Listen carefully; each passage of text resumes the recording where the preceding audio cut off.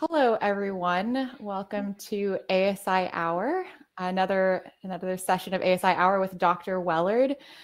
Dr. Wellard, this is actually his third time being on ASI Hour. He's quite the fan favorite here with us and with you guys.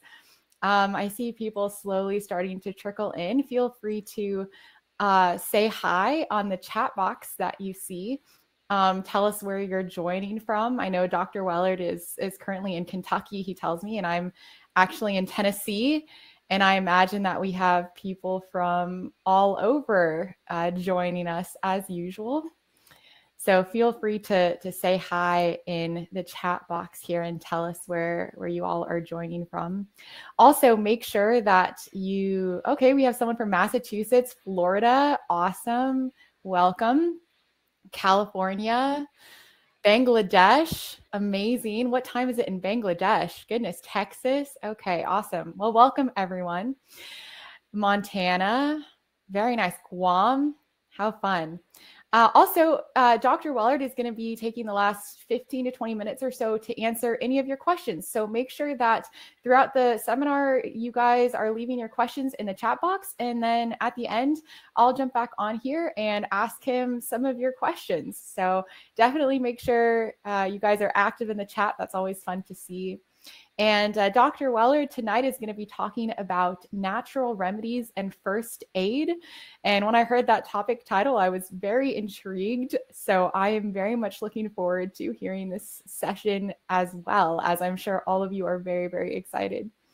So without further ado, I'm going to have a quick word of prayer. And we're just so grateful that all of you guys have joined, and so grateful to Dr. Wellard for joining us for a third time. It's very exciting. So let's have a quick prayer. Dear Heavenly Father, thank you so much for this beautiful day you've given us, and thank you for this opportunity for all of us to come together and learn more about you and the amazing things that we can accomplish through the things you have provided us on this earth through natural remedies. And please be with Dr. Wellard as he speaks with us this evening and with each person that is listening tonight. We thank you so much for all your many blessings. In your name we pray, amen. So Dr. Wellard, I am going to just get you started with a question here, and then I'm going to turn everything over to you.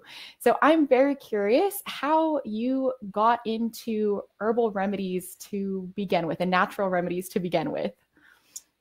Well, thank you, Christy, for that question. Yes, well, it was quite a few years ago, growing up as a young person. My mother was a herbalist, and I was the guinea pig, and she used to bring home all these concoctions, and I used to hold my nose and hope for the best. So that was my first introduction, but to make a long story short, my wife and I were in the Philippines just after we married about 20 years ago, and my wife developed a very serious case of insomnia that lasted nearly 6 years, and she couldn't sleep past midnight every night for 6 years.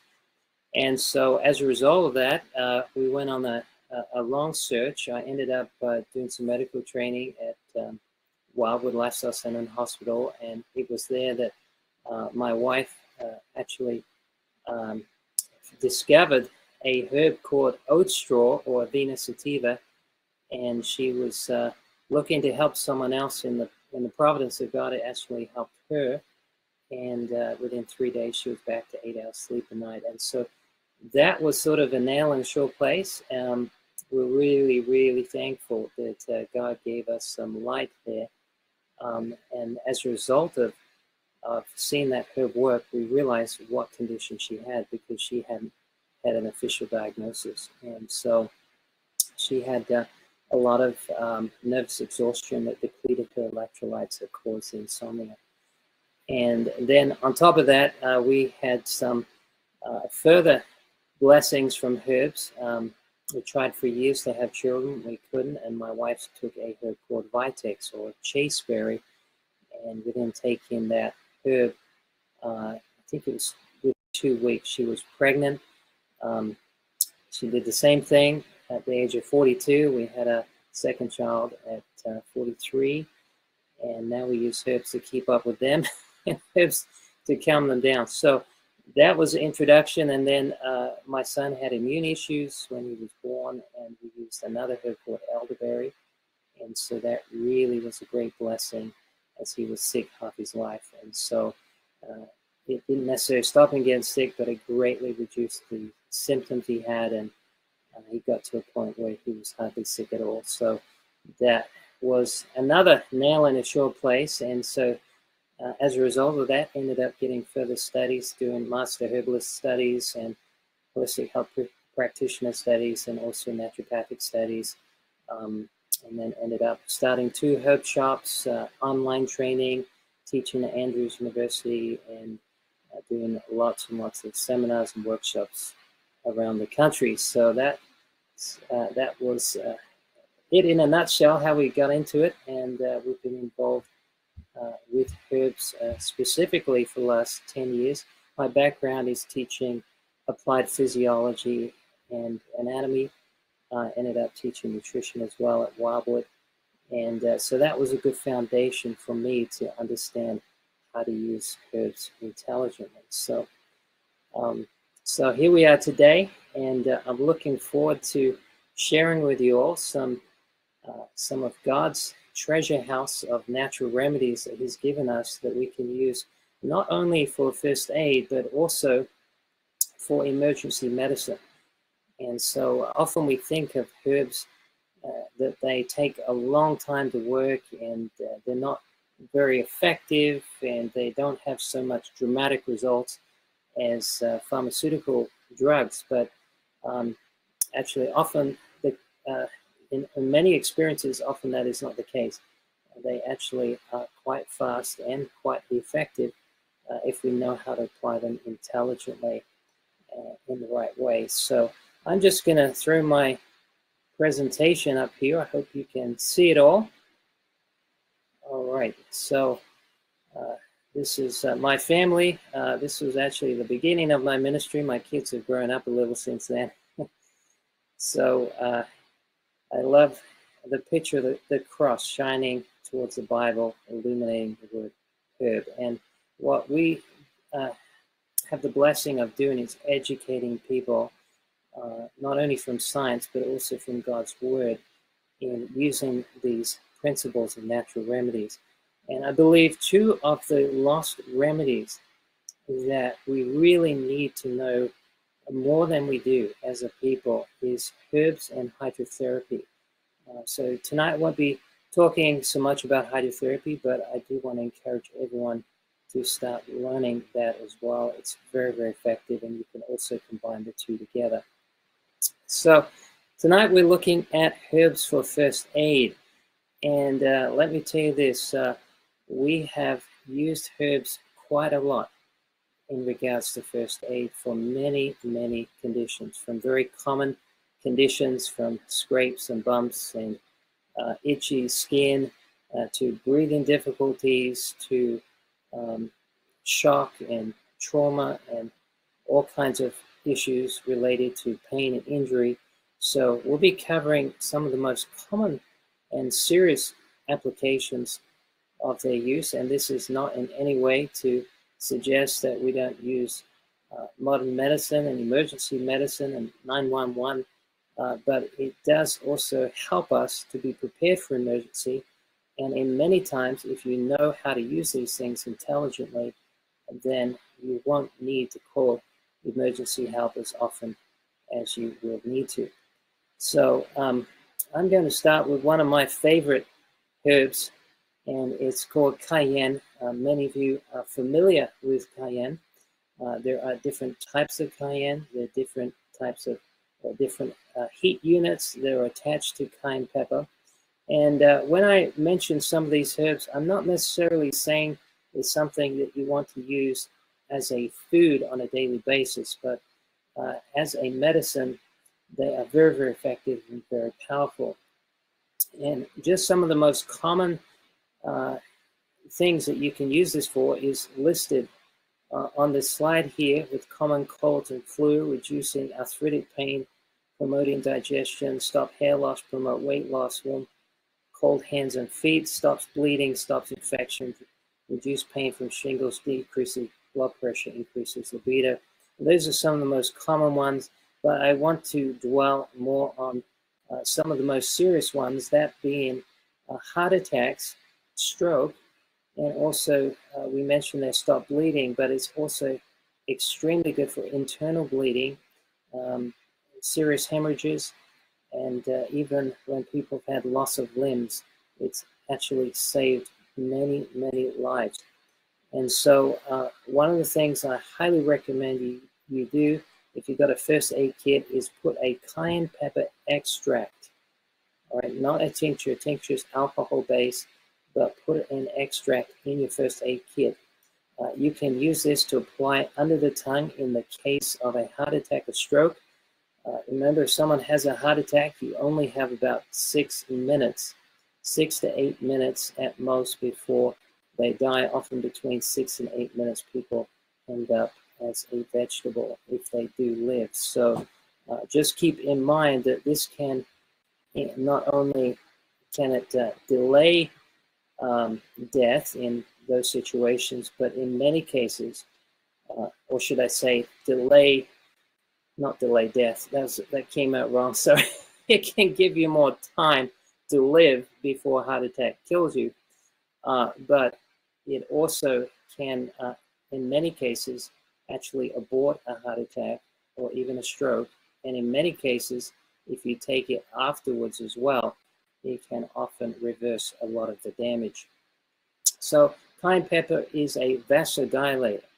It helps with nitric oxide production, which causes a vasodilation. It also helps stimulate the heart contractility. It helps move the blood through the body very easily. It's what we call a diaphoretic herb. It will make you sweat. It's very good for moving the blood through the body at a rapid rate. Now, one of the best ways to bring healing to any part of the body is to improve blood flow. And cayenne pepper does exactly that.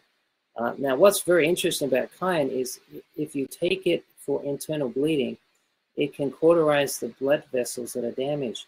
But you want to take note of this. It does not cauterize healthy blood vessels, only damaged blood vessels. It's very, very powerful. Now, you can take this also, if you don't have an extract, you can mix it in water. I just want to make sure everyone understands you do not put cayenne pepper powder in the mouth directly. Okay, it will asphyxiate you, it will go in the lungs, and it will do more damage than good. So if you're going to use it wisely. You put it in water if you haven't got an extract. Even if people have a heart attack, they often can still swallow water. So this can do wonders to help improve the blood flow. Even the microcirculation is affected. Many people who have migraines and headaches are greatly benefited by taking cayenne pepper. Now, a lot of people don't like to use cayenne pepper because they feel it could cause stomach ulcers. Now, one contraindication is not to use it for a peptic ulcer. Now, if you're using it as a medicine, then, you know, the rewards outweigh the negatives. But if you're going to use it as a food item, then you just may want to be aware that it is best taken with food, not on an empty stomach, and in low amounts with low heat units. So you do not use high heat units if you're going to take it as a food. So that would be over 35,000 heat units. All right, so you can also use cayenne topically. I do not recommend putting cayenne pepper in the eye or in sensitive parts of the body. You can apply it in an oil, and you can use it in small amounts on your feet to warm your body up. You can also use it on various parts of the body where you want to increase blood flow. It particularly is useful if you apply it as a topical oil infusion in the thyroid gland. It can actually activate the thyroid to increase its T3 hormone and T4 hormones. So it's very, very useful. It does have a lot of applications. Anyway, I gave a presentation, just one presentation on cayenne pepper a few weeks ago, and there's too many benefits to really cover in this presentation. But just keep in mind that cayenne pepper is excellent for promoting circulation, and it's excellent as an emergency medicine to have on hand. if I only had 2 remedies or 2 emergency medicines in my first aid kit, it would be cayenne pepper and cayenne. Sorry, cayenne pepper and charcoal. I'm sorry, tying up my words here. All right, the next one I want to talk about is Jamaican dogwood. Now, this is not a common herb. Most people haven't heard this. In fact, there are some herbalists that haven't even heard of Jamaican dogwood. Now, it does grow in Jamaica, hence its name, Jamaican, and it is a specific type of dogwood. It's not one that you find here in the United States, but it's very hard to get a hold of. Now, the thing that I found it very, very effective in is using for pain relief. And it's got some very powerful pain relieving chemicals in there that can help in multitudes of different painful experiences. For example, it can help with neuralgia. It can help also with people who've had surgery pain or even cancer pain. We have used it for people who've had accidents. I'll just give you one case that we had with a gentleman. He's actually a friend of mine. His wife contacted us and let us know that he just had an accident with a circular saw, and he was holding it with one hand and trying to chop a piece of wood. It went straight in his groin and severed his scrotum.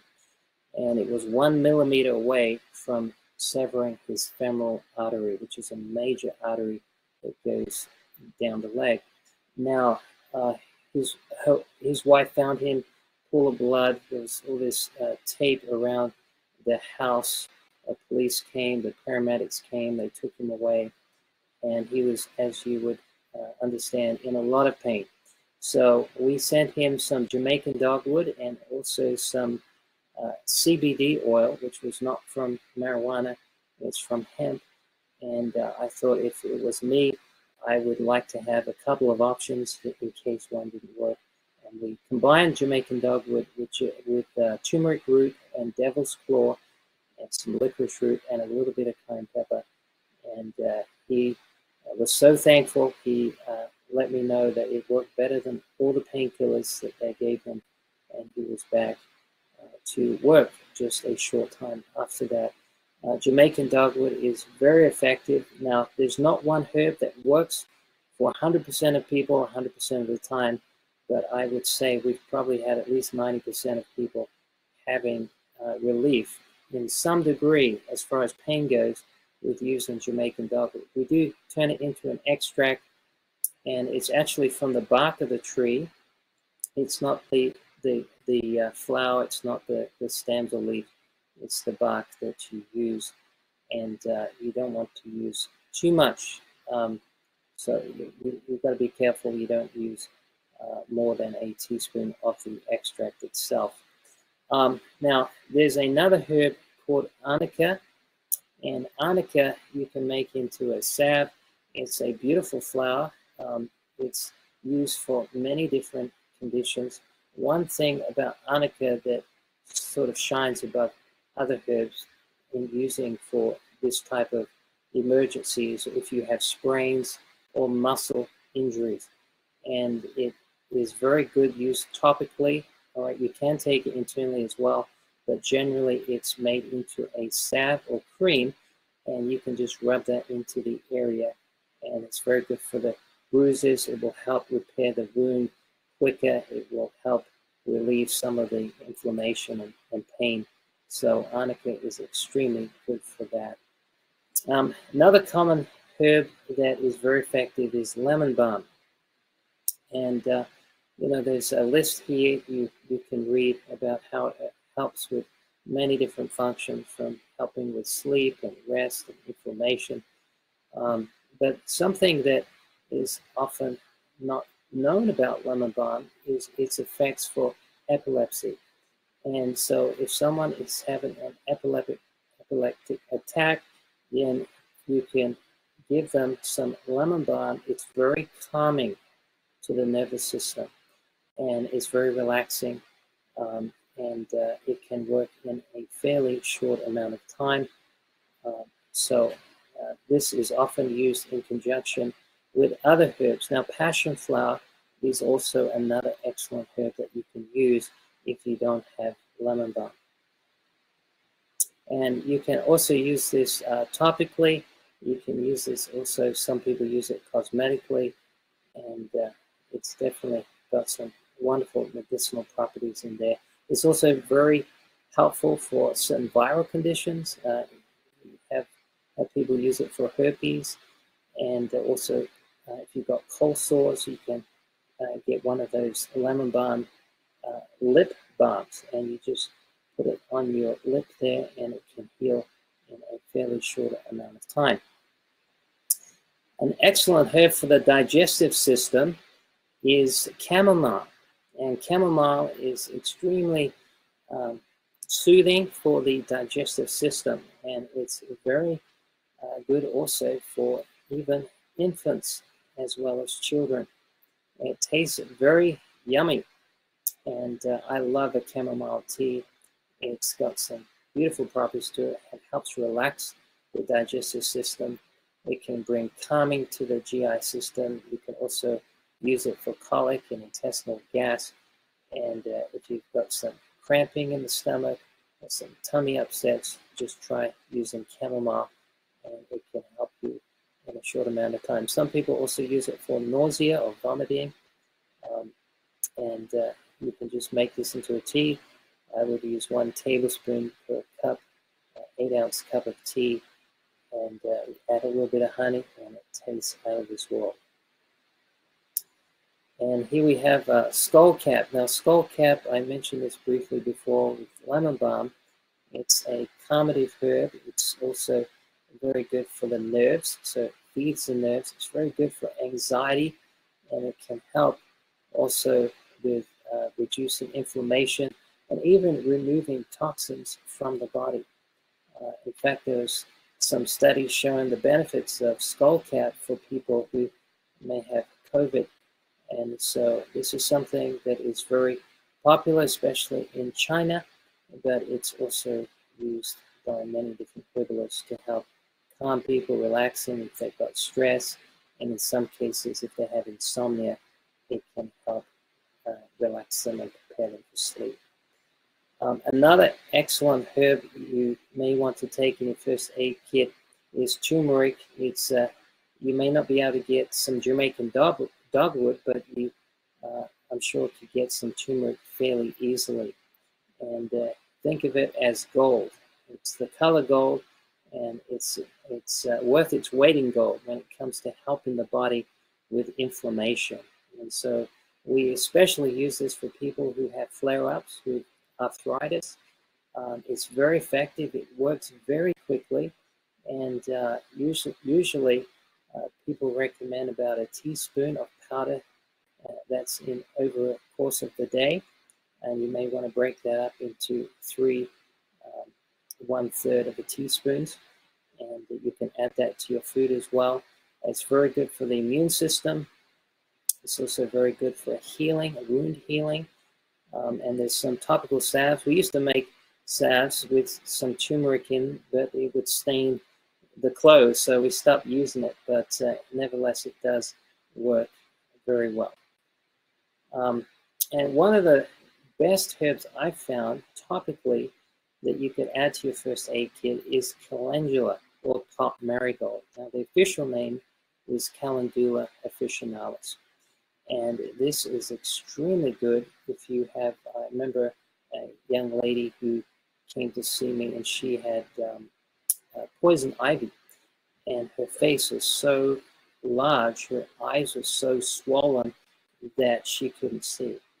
And so at the time, this was my first time I had tried it for that particular condition. I wasn't sure how well it would work, but it worked very effectively, and within about 24 hours, she was back to normal.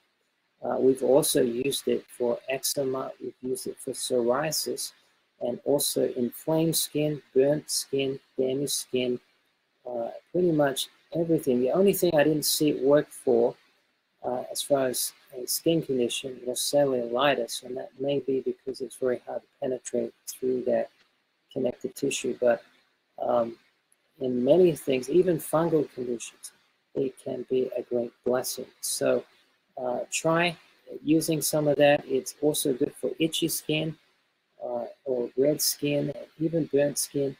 And so just apply that topically as a salve, as you see here, or you can also get some great calendula cream that absorbs very well. Okay, now this is a particular herb that you probably haven't heard of before. It's called lungwort. Lungwort, the botanical name is Pulmonaria officinalis. And it's got a beautiful flower to it, very similar to comfrey, the flowers are. And I got into this actually from when COVID started a few years ago in the early stages.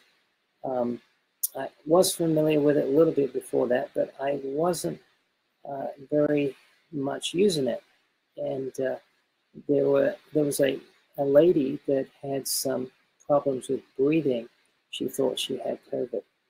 And we gave her some lungwort, and within 24 hours, she was back to normal. It's very, very good for COPD conditions, and it's a bronchial dilator. Now, I don't have any scientific evidence to back what I'm about to say up here. I'm just sharing from an experience. I've tried to find information on this online, but I haven't been able to. But I had a lady that called me just a couple of months ago, and she had 85% lung damage. And so her lungs were very similar to fibrosis. And it was a rare condition. She was not a smoker.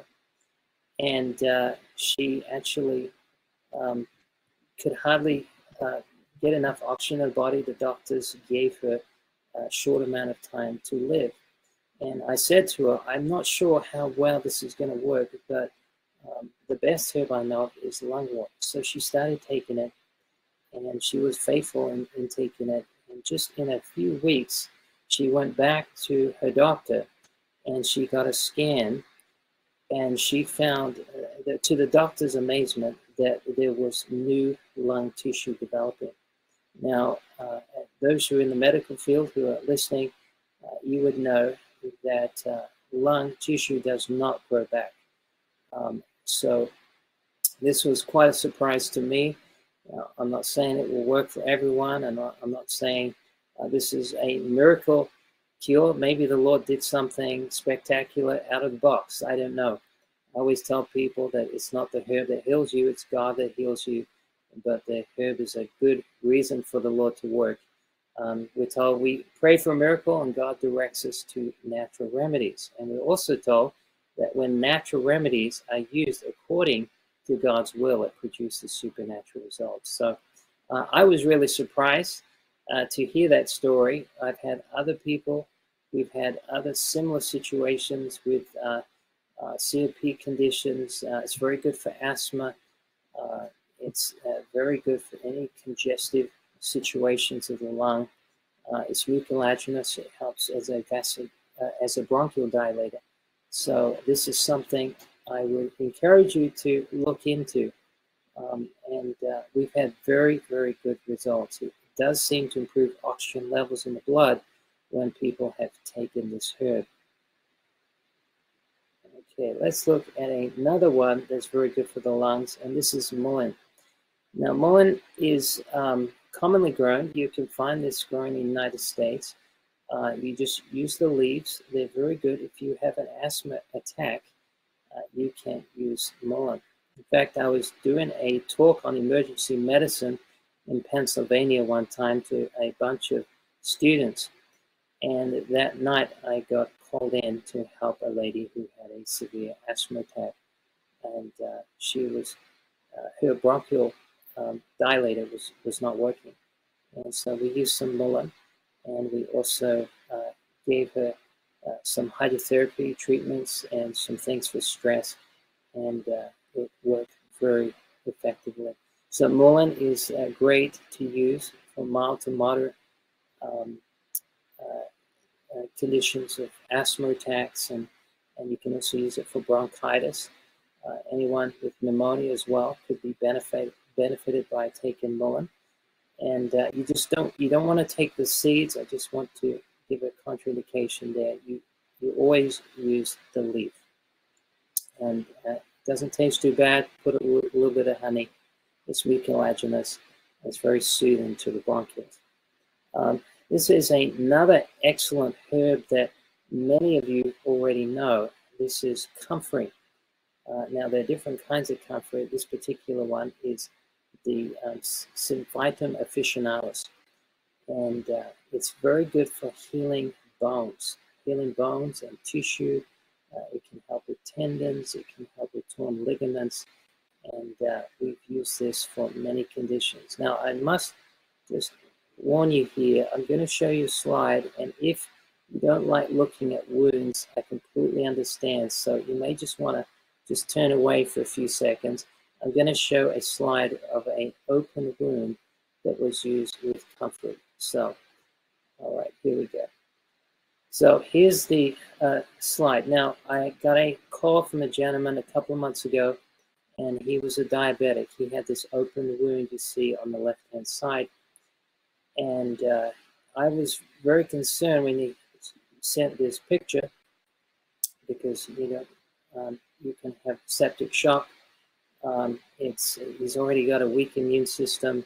He's already got poor circulation.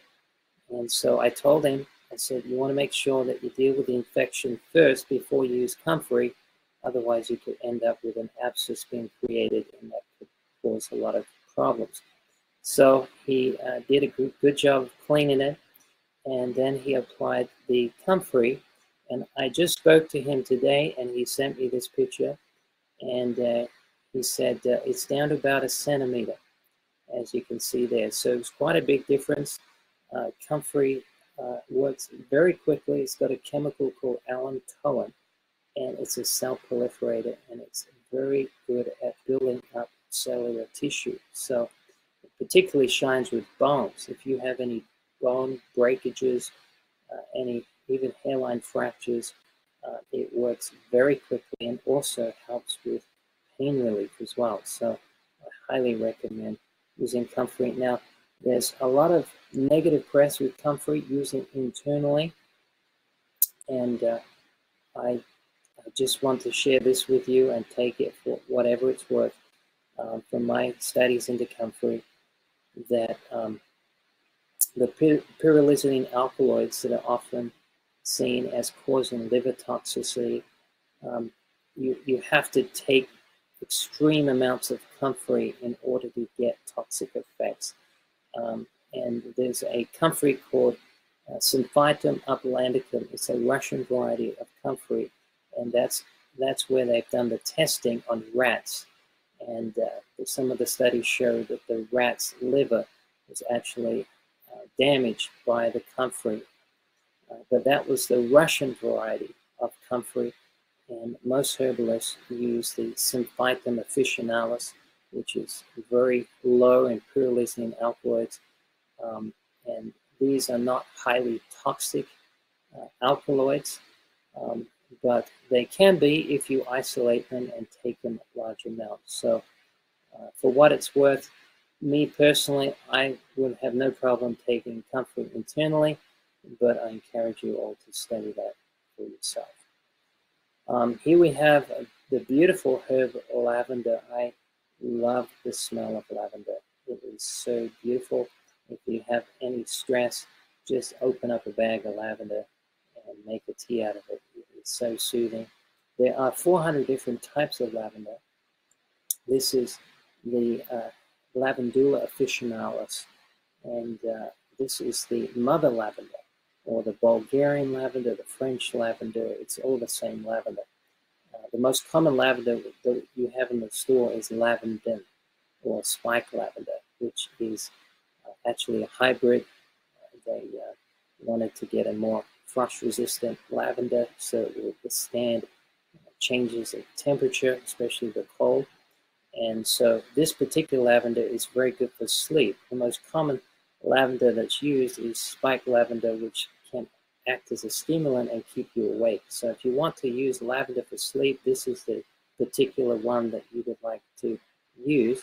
You can put it in a little bag, a little muslin bag, and put it under your pillow, and it may help you to get to sleep faster. It's very, very good for burns as well. In fact, that's how we learned about the effects of lavender from a French chemist who ended up putting his hand into a jar of lavender that saved him from a severe burn. And lavender is used for many, many conditions, but where it shines the most is generally in anxiety and sleep and relaxation. So, but it can also help with headaches and migraines and many other common complaints. So just try using some lavender. It's good to have in your first aid kit, and lavender essential oil is something I highly recommend. You can put it in a diffuser, and it's also very good to put topically is in a carry oil. I do not recommend taking lavender, no matter where it's from, internally. And that goes with many other essential oils. I've worked with many essential oils, all different brands, and I have found that they are not compatible with human physiology because they are concentrated about 1,000 times what's found in nature. And no matter how pure the oil is said to be, it is still not well designed for digestion. Remember, what's in the plant is much, much weaker than what we put in our body. Anyway, I haven't got time to go into all the details. We could do a whole lecture on that, but there are some issues with taking essential oils internally. However, there may be exceptions to that rule. This is the frankincense essential oil. There's 7 different types of frankincense. And according to Leslie Harding, who was a very scholarly theologian when it came to the sanctuary, he said that this particular frankincense here, or the Boswellia serrata, was the one that they used in the sanctuary. It was often used in cases of healing, as it says in James, for those who are sick, to call the elders and anoint with oil. They used to anoint people with olive oil infused with some frankincense oil. That frankincense was used on the priest's garments. It was used in the sanctuary itself, and it was very, very effective in helping with stress relief, anxiety, and even pain. So if you want to take one essential oil, I would highly recommend you take this in your first aid kit. It's a great antimicrobial. It can help with some of the most severe painful conditions. We've used this also topically in salves, and it works very effectively for joint pain. So try it out. It can also help with black spots that you have on your skin. If you've got any discoloration, you could use this in a carry oil, and it can help remedy some of those dark spots. Okay, we mentioned before about calendula. I'm going to skip this one. Okay, this is a herb called feverfew. Now, feverfew is very good for fevers, and it's very good for headaches and migraines. In fact, it's one of the best herbs that you could take for a severe migraine. Now, if you want to add some extra benefits to that, I would recommend you put your feet in hot water, a cold ice pack on the back of your head, just on your occiput, and leave it there for about 15 minutes. And make sure your feet are in hot water that covers your ankles, because there's temperature receptors at the ankles that will cause vasodilation to your feet and will draw the blood from the cranial cavity, and thus relieving the pressure on the vascular tissue and some of the nerves. And that should relieve some of the headache. So try feverfew if you've got headaches or migraines. It works very well. Remember, these are not a substitute for poor lifestyle habits. We always have to get to the cause. So if you've eaten something you shouldn't have, or you've been highly stressed, or you've been dehydrated, make sure that you make those changes, because herbs work better when we're better informed and we're following God's laws of health. This is another powerful herb, garlic. It is antimicrobial. It's a very powerful antiviral, antibacterial, antifungal, and it's also antisocial. So take it with friends and you'll be just fine. Well, garlic helps in relieving blood pressure. If you've got someone that's extremely high in blood pressure, try some garlic, try a foot bath, try some hot packs to the kidneys.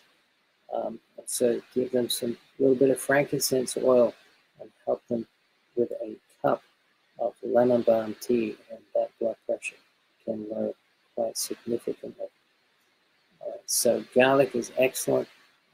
Now there is a concentrate called Alimed that we have recommended as a natural antibiotic. It's very effective.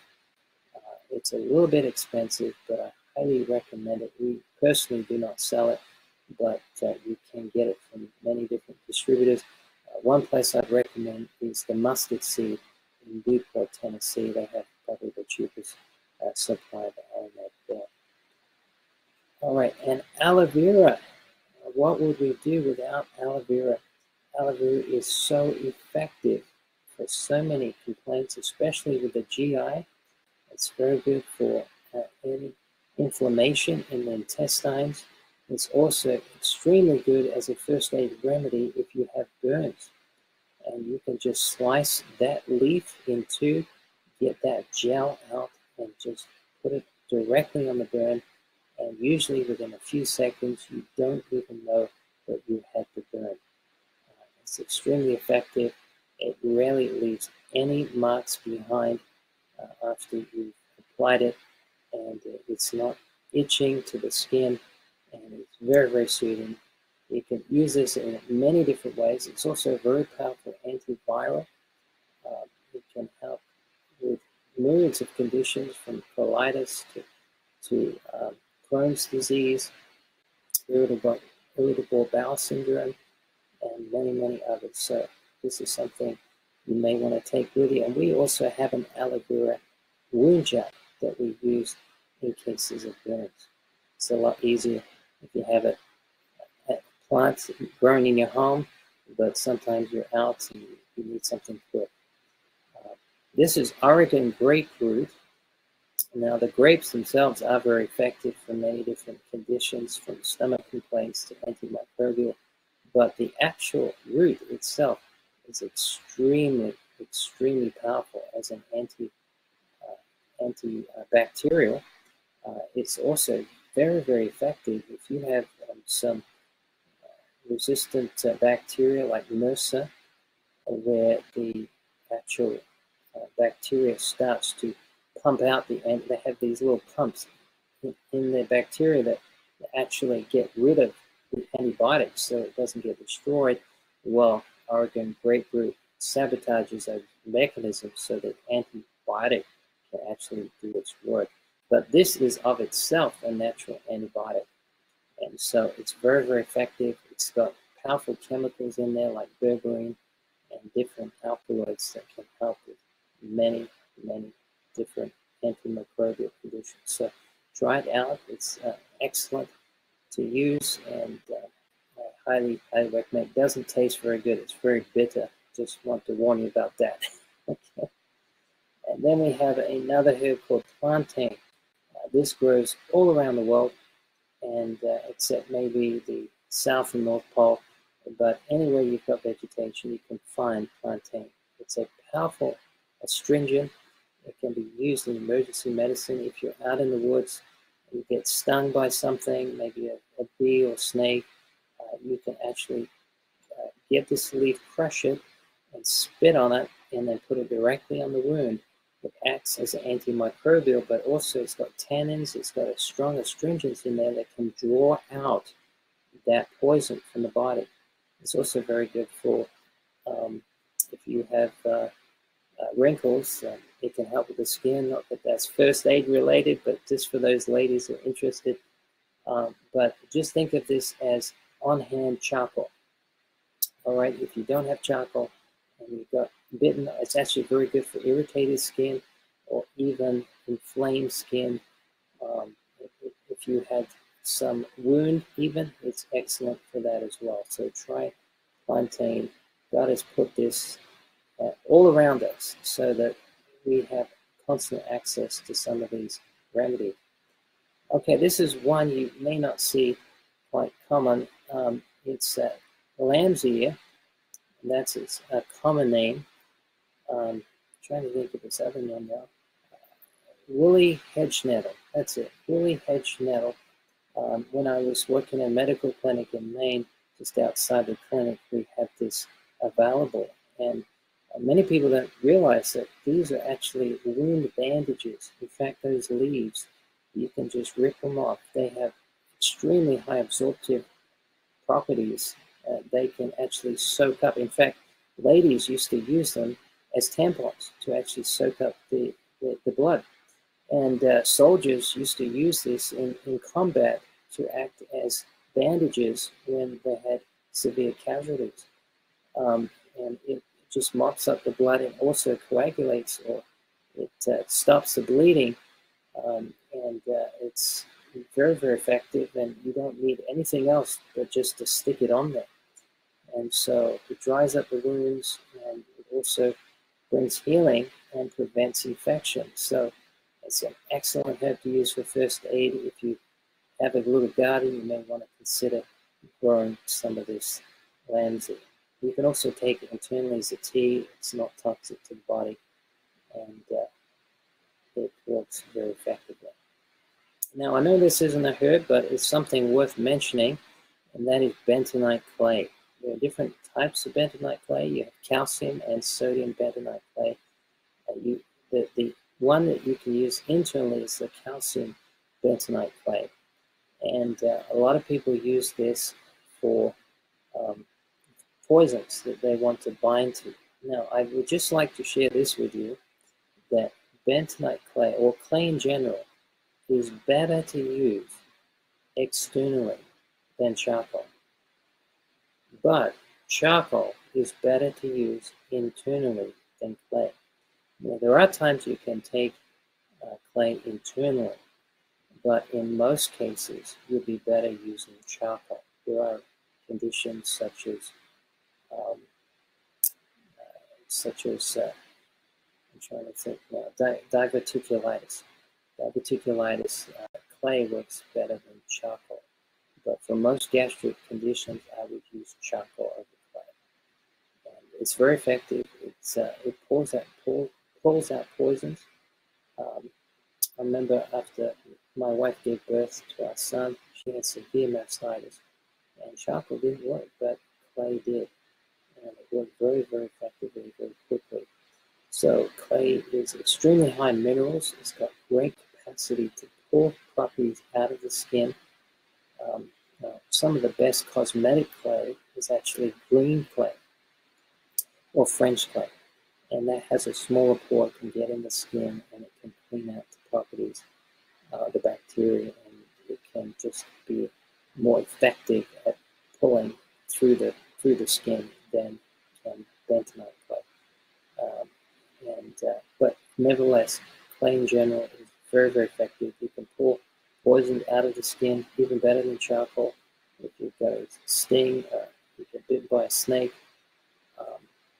I remember when I was at Wellard, we had a camping trip, and this lady was walking behind two young men, and one of them picked up a yellow jacket's nest, and it attacked the woman, and she had 30 stings. She went into an anaphylactic shock, and it was in the middle of nowhere, with no hospitals around. She would have been dead by the time they got there. And so they used clay. They used clay on those stings, and her blood pressure went to 0/0. And so very, very serious. If someone has an anaphylactic shock, you put them in a bathtub and put some clay in there, put a pound of clay in the bathtub, and it can take care of the anaphylactic shock. Charcoal will also do the same thing. So this is very powerful. It's something you can use for many topical conditions. Be careful about using it internally. Just make sure you understand the condition and what risks may be posing to you if you take it internally, because charcoal is very clay is very concentrating, as also is charcoal, but you have to use a lot of water and make sure you don't ever use it more than a few days because it can be very concentrated. And when we move on to charcoal, and charcoal, as I said, is very effective internally. I prefer to use coconut charcoal. And coconut charcoal is very dense, very hard. They use it from the shells, and it's incinerated at very high temperatures, and it makes a great charcoal. You can buy this from bioactivatedcharcoal.com, and it's not abrasive. It doesn't taste as bad as standard charcoal, and you can even give this to children. It's non-gritty. And you don't need to take as much. It goes a long, long way, but it's not good for Persian carpets. So make sure that you don't put it in your lovely living room. Make sure that you always handle it with care. And when you open the container, you have to be careful not breathing in that dust. So you can mix this with water and take it for a myriad of conditions. If you go into a third world country, you want to always make sure that you take charcoal with you. It's very good if you get any stomach infections and any conditions of diarrhea. It can help with stings and bites, and it can mop up poisons. In fact, it's used to save multitudes of lives if people who ingested poisons. It's often used in hospitals in emergencies where people have ingested things that could take their life. So charcoal is extremely effective. This deserves a full presentation just on this topic. So anyway, I know most of you already know the benefits of charcoal, but it's definitely something I would take in my first aid kit. And just keep in mind that your kitchen is also your first aid kit, all right? Whether it be a cabbage, an onion, a potato, a fig. See in the Bible, figs are used for boils. And there's many, many different foods you have in your kitchen cabinet. Maybe we'll save that for another day that you can use for first aid also. So remember, food is your medicine, and your medicine should be also your food, right? So I'll just leave it with there because my time is up, but we'll have some Q&A time. So feel free to jump in with your questions.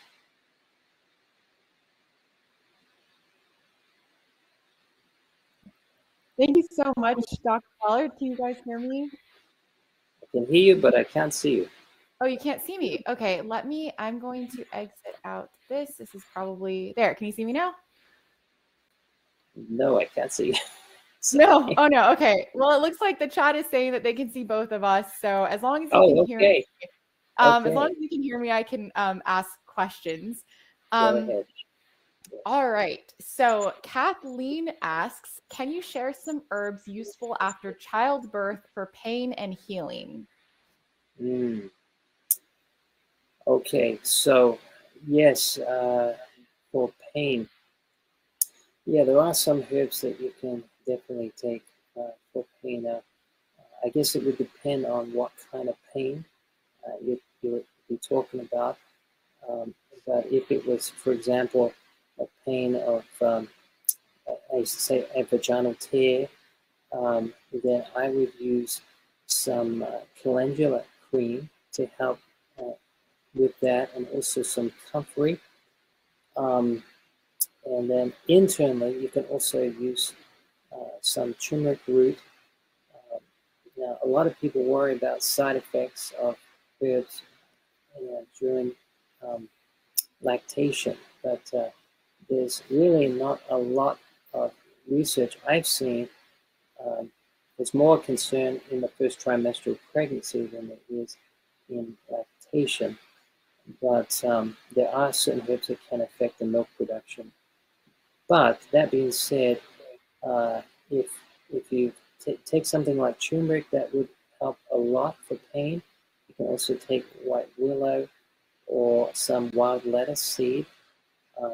As I said before, Jamaican dogwood could also be used, but it's very hard to get a hold of. So those are some other things. And what's the other one? Mentioned pain and Pain and healing. healing. Yes. So yeah, I mentioned that with the comfrey. If there was any tears or anything, that would be a good one to use. Okay, awesome. And along those lines, we had another question from Nat saying, what are some safe herbs for a cold during pregnancy, and how much and what form?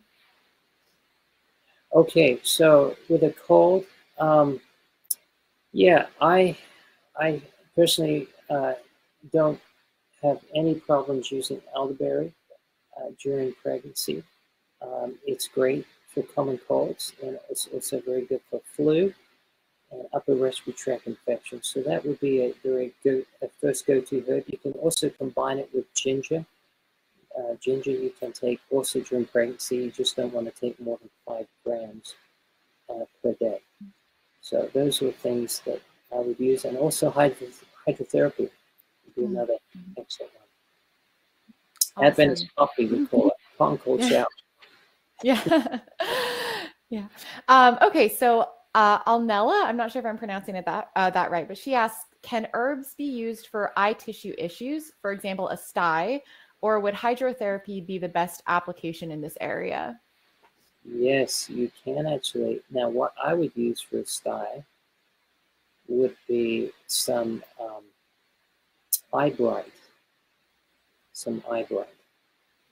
Yeah, now that's a particular herb. It's hard to get hold of. You can get some organic tea bags with eye bright. I can make a tea out of it. You just get a little dropper and make sure it's room temperature. You don't want it hot, and just 1 drop of that in your eye.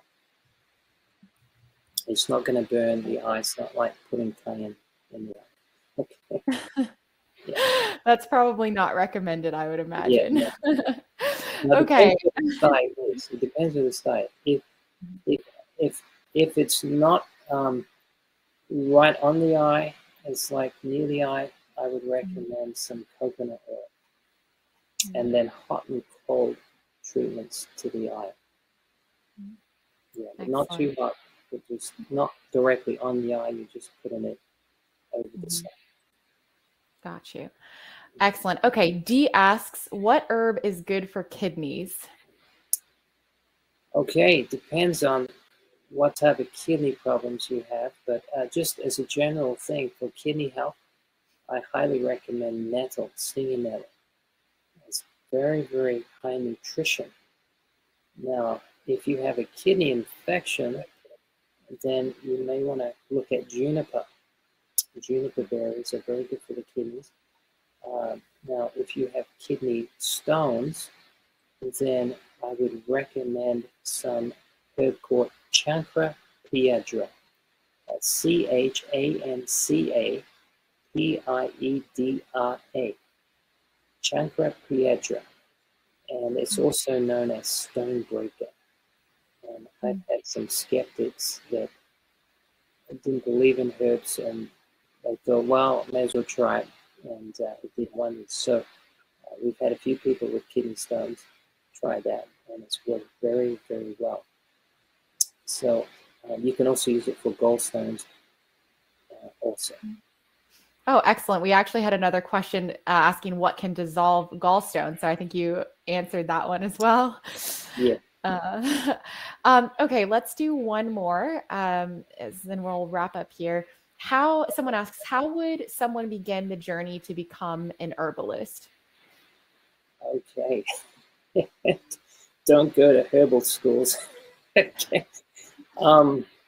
Well, you know, I'm always reluctant to tell people where I got my education, because in every herbal training school, no matter what level, from college to university, they always have some new age. That being said, I actually put a course together for people to become herbalists without going through all the things they didn't have to learn. So there's a website called lightingtheworld.org. It's the Light Ministry, LIGH, which stands for Lay Institute of Global Health Training. It's based at Wildwood, and I was asked to do the teaching. I put the training together, and so I'm the main teacher there. And so yeah, that would be a good place to start. If you just want to do a crash course in learning how to make herbal remedies, send me an email and I'll send you a link to that. But if you want to be a herbalist and teach it, that course I would highly recommend,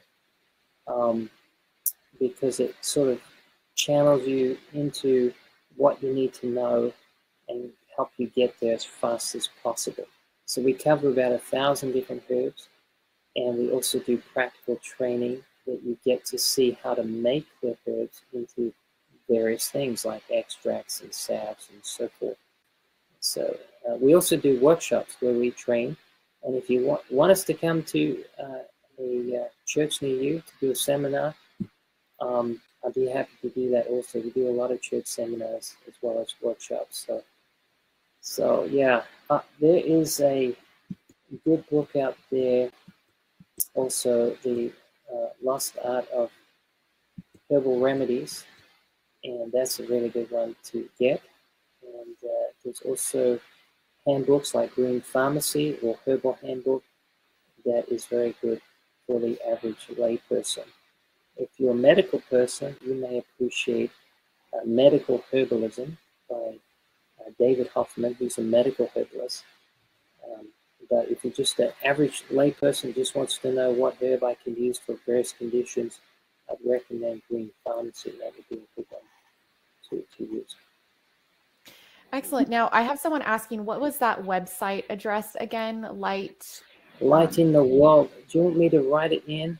Yeah, if you want to add that to the chat, and if you also want to add your email address to the chat, we have some people asking for that. Okay. Yes. All right. My email, I'll put my email up here. It's lee.hhp@gmail.com. I'll just put that in the chat there. Excellent. You're free to write to me. I got a pretty busy schedule. I've got to get to Pennsylvania in a short amount of time, so I may not be able to get back to you straight away, but that's the email that you can get me on. And, fantastic. Yeah, we have on our website, I probably should put our website up there. We have different videos on different topics, and recipes and different things on our website. It's AmericanHerbShop.com. Shop is SHOPPE. So feel free to get some information there as well. Excellent. But yeah, any way we can help you herbally, let us know. We occasionally do consultations with people, but we don't advertise it. You really need help, and we'll try to get you in. Maybe a few weeks, but oh goodness. Well, thank you so much, Dr. Wellard, for another incredible presentation. And thank you everyone who's joined. I know we've all enjoyed it. If you wouldn't mind closing out with prayer, we'd really appreciate that. Amen. Yes, we're happy to. Father in heaven, thank you so much for everyone that's came tonight. And Father, we just give you the honor and glory and praise for making these wonderful, humble instruments that can serve humanity. And Lord, we pray that you'll help us to become intelligent to their use, and help us, Lord, to know specifically how to apply them in a way that will not only be helpful to ourselves, but will also be helpful to those around us. We thank you in the precious name of Jesus, our Savior. Amen. Amen. Again, thank you so much, everyone. Make sure you join us the third Thursday of every month. I know we kind of postponed this week but usually it's the third Thursday of every month. So make sure you join us in November at 8 p.m. Eastern Time, third Thursday of the month. And we look forward to seeing you, Dr. Wellard. Thank you again so much for joining us for the third time here at ASI Hour. So we really, really appreciate you. It's been a blessing. Thank you so much, Christy. And thanks, everyone. God bless you all. Load up those first aid kits.